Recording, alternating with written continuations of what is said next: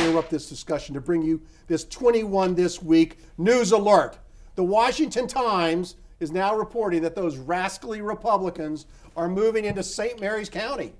And they're even suggesting that Congressman Steny Hoyer, the #2 Democrat and the House Minority Whip, may be facing an upset in November. St. Mary's County is just a small piece of this district, and they have so egregiously gerrymandered the congressional districts in this state that I would be embarrassed to be a Democrat and have to talk about this issue. And I he's submit, a pretty heavy guy. Yeah, literally, but also up here too. Maybe with enough Republicans coming out to vote, you never know what can happen. They have taken away our right to representative government.